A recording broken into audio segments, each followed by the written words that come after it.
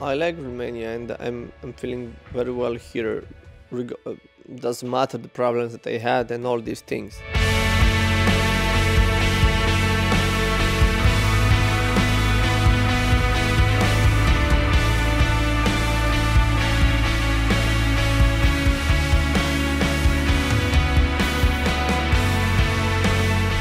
Hi, welcome back to Random Romania. Given the success of our last video, we've decided to interview our sponsor because it just occurred to us that he's lived in Romania for 10 years.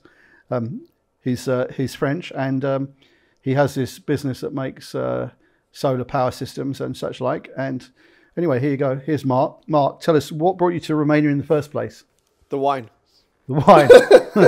Okay, yeah. No, I'm kidding. This is a long story actually. Cool. So, but the basic idea, why did you come here? I came here almost more than 10 years ago as a volunteer.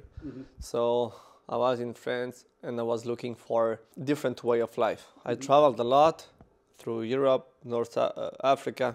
In France, we don't know much about Romania. And I have this idea of the countryside, people having a life like how it was in France maybe 40 years ago, 50 years ago. That's why.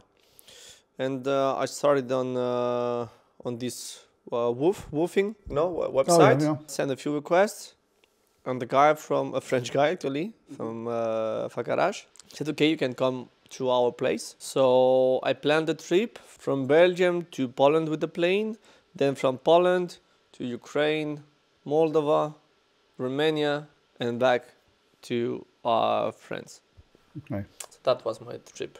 And I said, okay, I will end up my trip I will work as a volunteer 2 or 3 weeks in Facarash. And this is how I reached Romania for the first time. And how did you get into this business? I mean, it's a pretty interesting business to have got into. Oh, you jumped from how I reached Romania to my business. This is also another long story. Just long or the basic idea. I mean, basically, the people who are watching are, I think, why the last videos work so well is people who are coming from other countries. They find it very interesting to see what other people have achieved here. Because, like, from an outsider's perspective, like, I haven't known you such a long time, and it seems like you had a very interesting journey to get here and then do this amazing business. So, it's amazing for me anyway. I don't know how you make it work, to be honest. So I started the company in December 2013, okay, and we are in 2023. Soon it's going to be 10 years.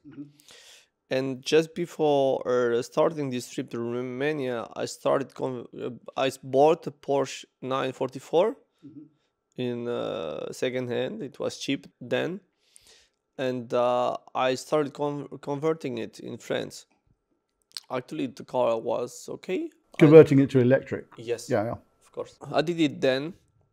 I was on the local newspapers, and I looked for to get it street legal, which wasn't possible in France. I kind of put the project on hold and had this trip. After my trip in Romania, I was in France, and on the way, like always, you know, there is something in the middle. I met a woman, a girl, and she said, "Hey, I would like to see her once more to see if there is something between us." I took my car again, went to Romania, and never left the country since then. I mean, I stayed here. And I spent 6 months in Bucharest, and then we moved to Pitești. And I started looking for people who did the same thing, you know, converted a car to electric. Why did you choose Pitești? Something connection with the Dacia factory? Randomly. Or just randomly? Yeah, and I was looking for something close to Bucharest and close to the mountains. Okay. And that's why I started looking for, let's say, not business partners. I was doing that on my own, so I didn't have any business or something. I wasn't earning money. I was pretty poor then, let's say. So it was at the very beginning. And I found 2 guys, who actually converted the car here also, an old seat, to electric. And it was registered. That's the old Citroen, right? Yeah, yes, right. Right. Yeah. And they got it road legal? So I started working with the first guy, and I said, I went to France, I dismantled all my Porsche and I brought all the parts here. And I bought an old Dacia Logan, the first one, you know, and we started working on it. We made it electric. I had a few problems with the first guy, like always. This is Romania, you know. I didn't have the papers. I knew nothing about the country, and I was a bit lost. And I said, I trust you. You will fine. I pay the car. We put it on your name, and then we do the papers. We worked together. It was okay. We convert the car. It's fine. And I talked to make it street legal. And it's Romania. The guy asked me money. And I said, what for? The car is on my name. Oh, shit. You know? So I said, I trusted you. Okay. And said, what do I do now? I'm kind of a stubborn guy and I don't like these kind of situations. I took everything, removed everything from the car. And I said, okay, take the car. We went to the police and all this shit because at the beginning I didn't want to give him the car. Went to the police. The policeman said, hey, he was complaining against you and all this shit. The policeman also asked me for money. This is Romania. And I ended up removing everything from the car. And I bought another car and I started working with another guy who was helping me. Obviously, I needed people to help me. I wasn't speaking the language. And, you know, when you don't know the country, it's not so easy to make your car street legal. So somehow I finished the second car, which was the same. Just moved the parts from one car to the other. So that's basically the early days of the business. So how many people do you employ now?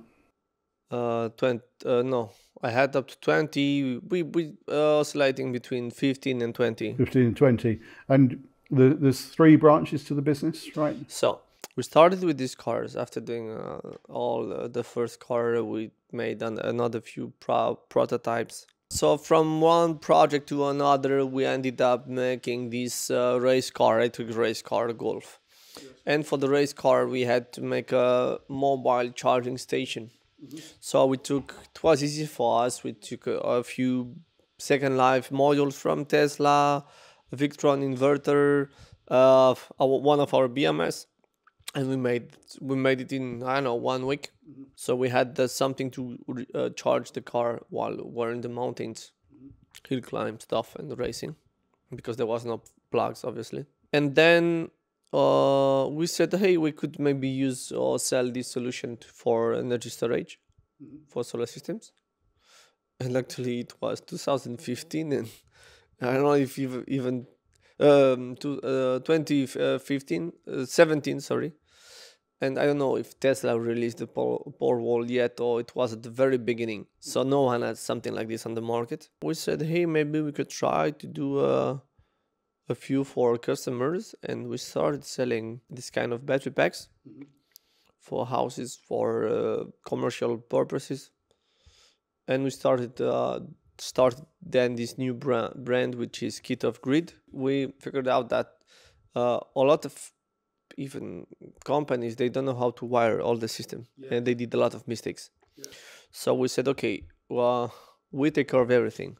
We pre-wire everything, and we ship you to you the full solution, everything pre-wired, updated, and with the battery. So you just have to plug it to your network or to your house. And this worked pretty well. We sold many systems like this, and we're still selling. But now maybe we're selling bigger batteries now. We're focusing into industrial systems. And that's it. From a small solution from us, we started a new business. And for next year, we want to sell containers. Yes. So I want to sell your containers as well, as we've discussed. Yeah, this is okay. I think this is a great idea. I think that's really neat. It's a great idea, and it's beginning to be a problem for European Union. There is so many cars on the market, and there is a lot of salvage cars, and we have to do something with the battery. Well, I get the using the batteries instead of recycling them, like chemically recycling them, is hugely wasteful, right? Yeah. Like, what do they call it? Upcycling or something, you said, when you take it? Yeah, we say upcycling. I mean, they have the lifetime is gonna be twice or maybe more than twice what was planned, reusing them on solar energy storage systems. So that's the idea. Better than smash them to take the copper, aluminum, all this stuff. Yes. Because actually, from 100 battery packs, maybe 95 of them are still very good. This is not end of life batteries. This is salvage cars. Yes. So maybe some of them. I mean, I guess some of the stuff that's done on insurance or recalls, they're perfectly good batteries, right? Most of them. And you can test them to work out. Yeah, sure. We test whether they're good or not. We'll put a lot of information that we've discussed about Mark's business in the description of the video. Something I wanted to ask you about is, how is it finding the technical people you need? Because I know, I'm asking this for a reason, I know there's a lot of Romanians started watching our videos, and maybe there's people looking to get involved with this kind of work, and maybe you'll pick up some employees from the video. So tell me what kind of people you struggle to find and what you need. Also, you remember there's a bunch of Westerners coming here looking for work, right? Yeah. So explain what you're looking for, because this could be useful. We're looking for people into for wiring, for programming, for developing solutions, you know. So you have to be, I think the key is to be involved, you know. We don't work as a big factory. We're very... it's like a big family here, isn't it? I noticed, because that's what attracted me about the business when I came over here, because you're very approachable, and so are all your guys, you know. Because I want to try and hijack your workshop at some point for some of my future YouTube projects. So this was something I was thinking about. It's more artistic, you know. We try to develop stuff to bring something new, you know. Yeah. Once it goes into production, you know, mass production, then for me less interesting. Yeah. So you enjoy the prototypes and finding new solutions and this kind of stuff. We're now very good in doing prototypes all the time. Yes. New solutions. And what kind of problems have you had here? What would you say the most irritating thing about doing a business in Romania is, and what's the best thing about doing a business in Romania? It's very difficult to keep the people, the team. So I don't know. It looks like it's not into in the culture like in France, or maybe what I heard from Japan. You know, people are very involved. Now here, most of them, they leave really easily for, I don't know, without real reason. You know, even if they are a good salary, or Romanians are very proud. That's what I saw, and. Yeah, they easily quit the job. This is difficult. I did my best, and I told you it's like a family, but even like this, it's very difficult to keep the people. So staff turnover, basically. Yeah. And what do you like most about doing a business in Romania? How do you compare it with doing a business in France, for example? It's easy to have a business here because I don't have problems with I don't know, they're not pushing me to check everything, all the things we're doing. People are, you know, in France, maybe a lot of people said, okay, I won't do that or that or that because I don't know which reason. Here, people are okay of working, doing stuff, and it's cheap. It's cheap. This is changing. It's not so cheap anymore, but yeah, it helps. Did you ever think to go back to France, or your life? You see your life here is here now. It could be anywhere, you know. Yeah. I'm not linked to a place or another, but France, what I saw in France doesn't suits me anymore. It's not appropriated. I mean, countries changed too much. It's changed a lot. I don't know if before it was okay for me, but I think it's not what I'm looking for. It changed a lot. It changed a lot because I see it, because sometimes once it was 2 years. I spent 2 years in Romania without going to France. And when I went back, a big change. Yes. It's weird. Yeah. That's how I felt about England. Now when I go back to England, I haven't been for a few years, but when I go back, it feels like a strange country for me. It's quite unusual. So you'd encourage other Westerners to come here? If people are thinking about getting out of the West, you'd encourage them to come here and do businesses? It's not as hard as it might appear. I think Romania is a good place to base a business. Like if you're doing a sales business with the rest of Europe, maybe if you want to sell into Western markets in English, for example, there's no harm basing a business here. I think it's a good place to do if it's a product you can sell online. I like Romania, and I'm feeling very well here. Doesn't matter the problems that I had and all these things. So also, let's not think about myself because I traveled a lot and I adapt very fast. But a few friends came here, my mom came here, and they didn't travel that much that I did. So, and I saw that they like also the country. So this makes me believe that indeed it's really a nice country. Or we have very good life here. That's been my experience too. I mean, I rarely find a Westerner that's come here that it doesn't tell a reasonably good story. You know, you get the occasional ones, but the vast majority, they really like it. I mean, they find the people really friendly. Yeah, I just talked to my mom. So my mom, we Catalan, but I was born in France. She spent a lot of time in Catalonia, in Spain, just like me.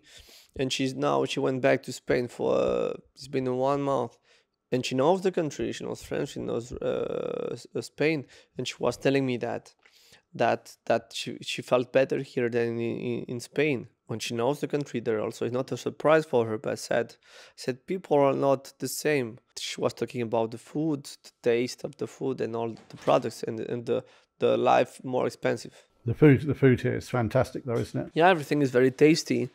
And I mean, it's really easy to meet people. You can go anywhere.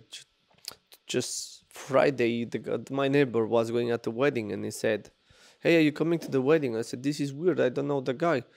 And they say, "No, I will call. Please come with me at the wedding." And I was like, "No, I'm not feeling good about this." And he was starting to be mad, and like you're not the one to come. Just called the guy and said, "Hey, Mark is coming with me." It's okay. Yeah, sure, it's okay. So I ended up at the wedding on Saturday. Not planned, and we had fun. It was very nice. Yes, very cool. Well, I think that's pretty much it. Anything else you want to say? I have a lot to tell, but for the next video, it's too much now. Yeah.